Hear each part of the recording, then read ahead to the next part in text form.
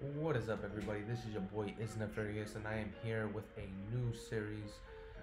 This is going to be based off a game that I actually downloaded off Steam.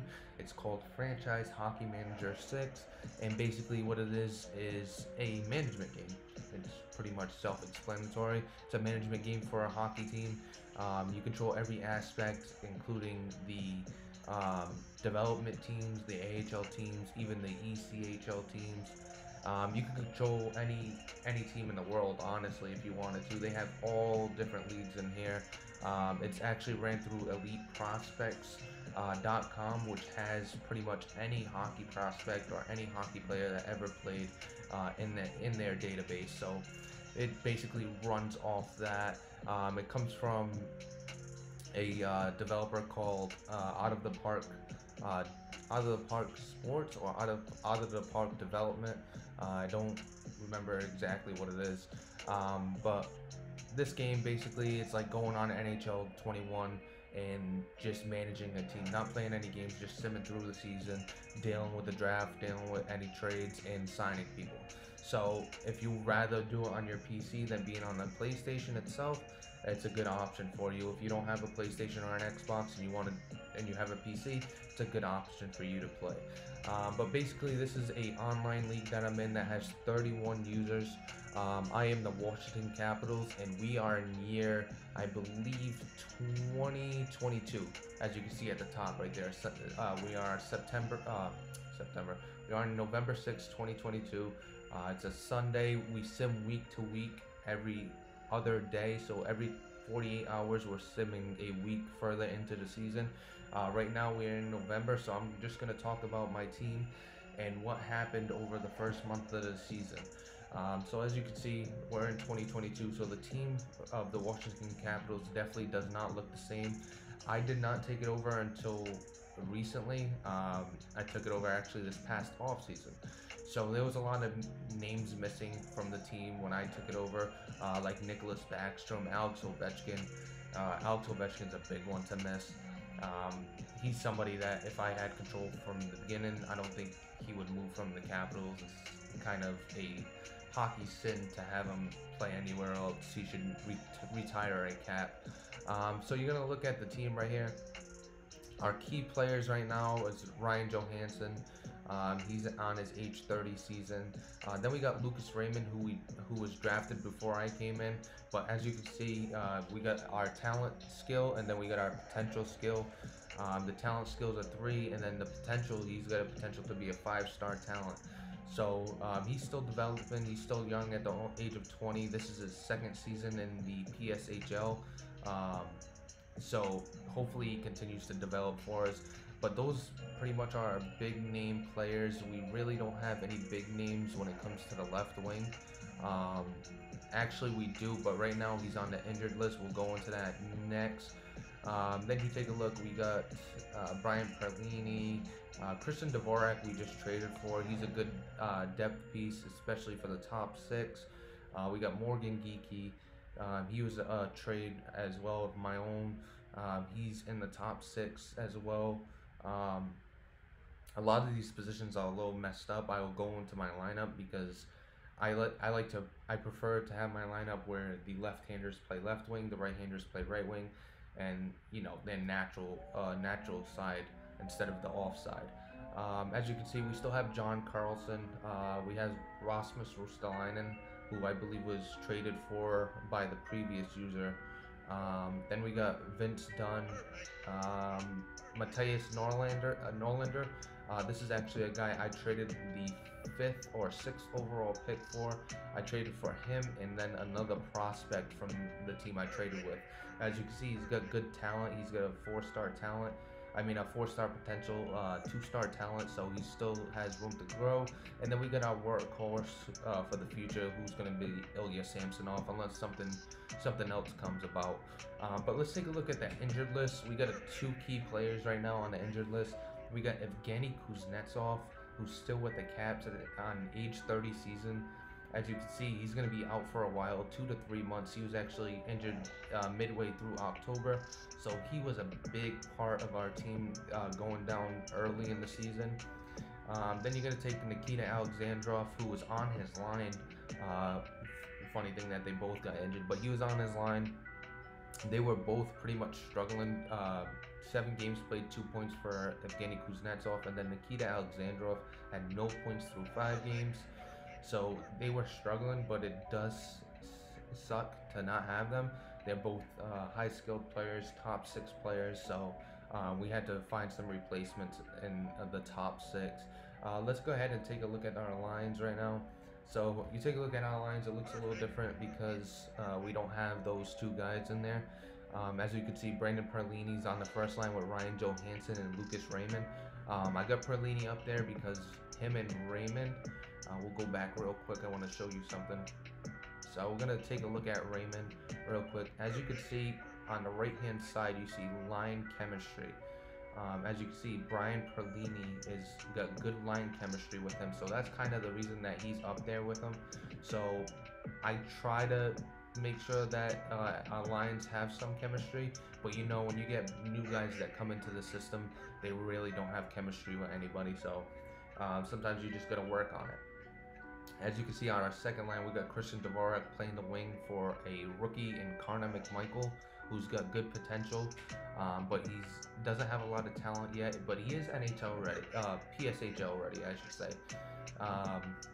He's PSHL ready, but he needs some time to develop. We had Nikita Alexandrov, so we didn't have to rush him in, but now due to the injury, he's our next best option because we could send him down without him going through waivers.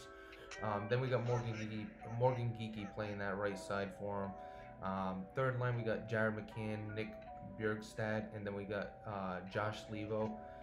Nick Bjorkstad and Jared McCann have really good chemistry, so that's kind of why they're there together. And then we got Alex Killorn, Mackenzie Entwistle, if I pronounced that right. And then if you hold it, you can see I pulled up a drop box that actually tells me who he has good chemistry with.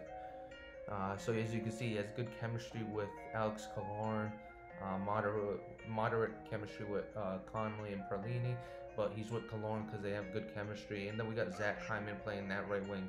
So these guys I have in the bottom 6 are mainly defensive.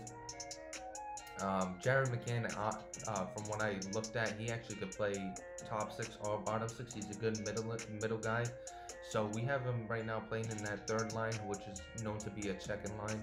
And then you take a look at our defense. We got Vince Dunn teamed up with John Carlson, who's getting the most minutes with 24. And then you got Alex Alexiev and Rasmus Ristolainen as our second pair. And then we got the rookie Matthias Norlander and Mackenzie Weegar to wrap that up. And you can see down here with our goalies, we got Ilya Samsonov starting and then Jared Allen being our backup.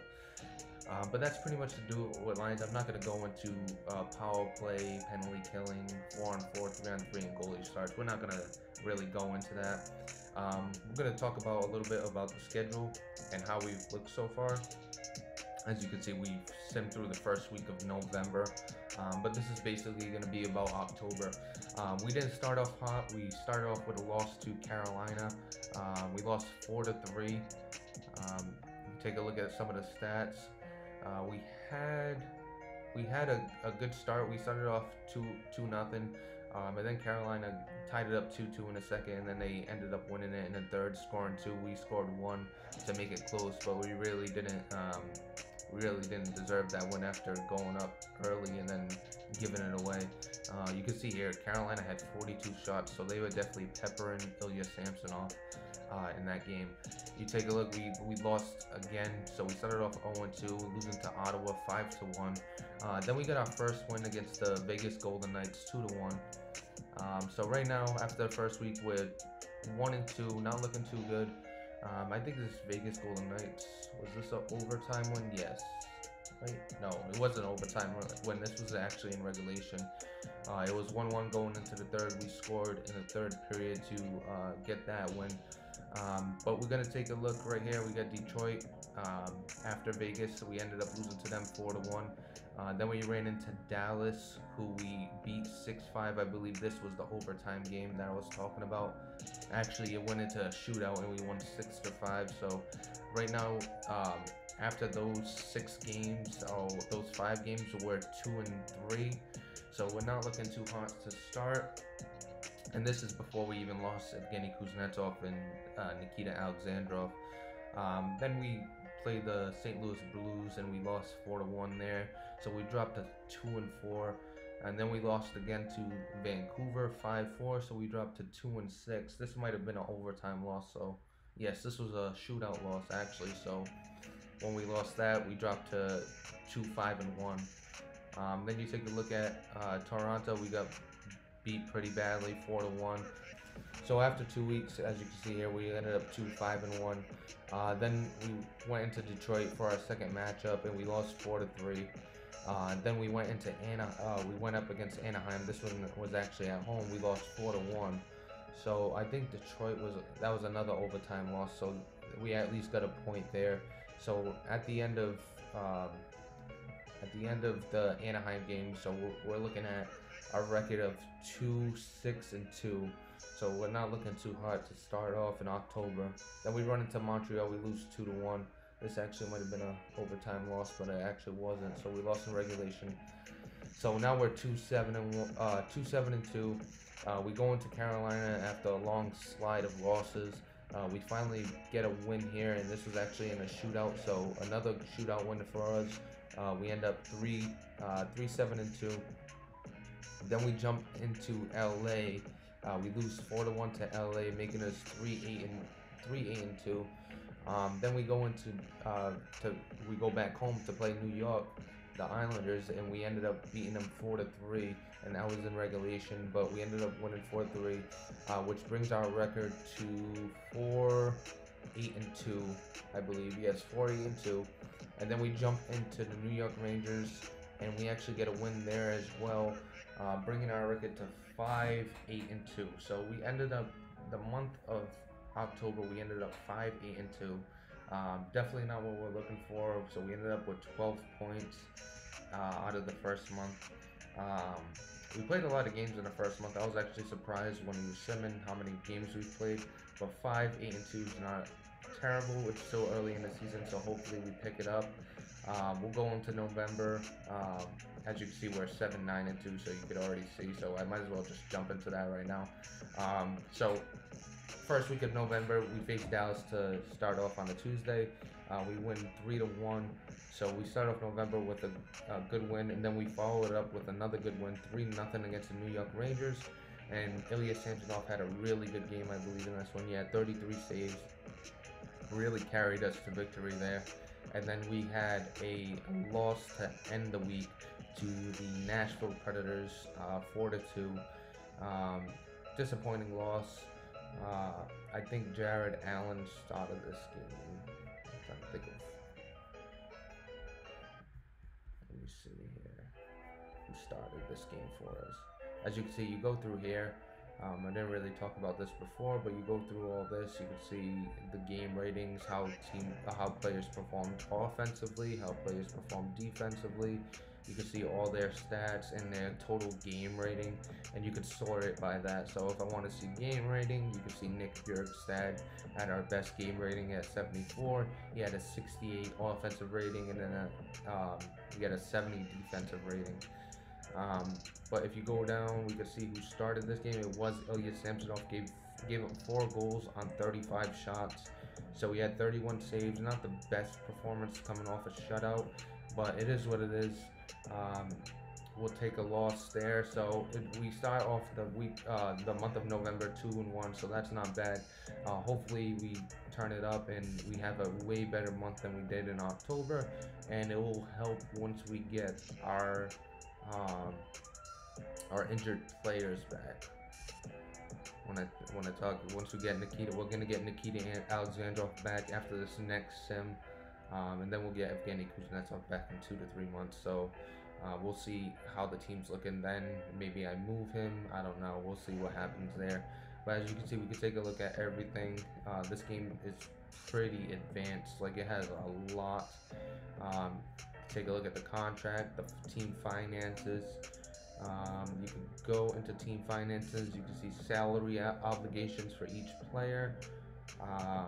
It breaks it down: total forwards, how much you're paying how much you're paying for all your forwards, how much you're paying for all your defensemen.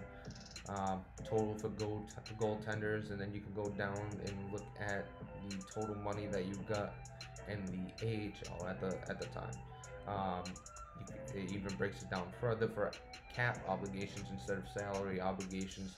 So this is just numbers off the cap. When you look at your cap hit, this is what you're trying to look for. Salary is their total salary. I don't know the big difference there.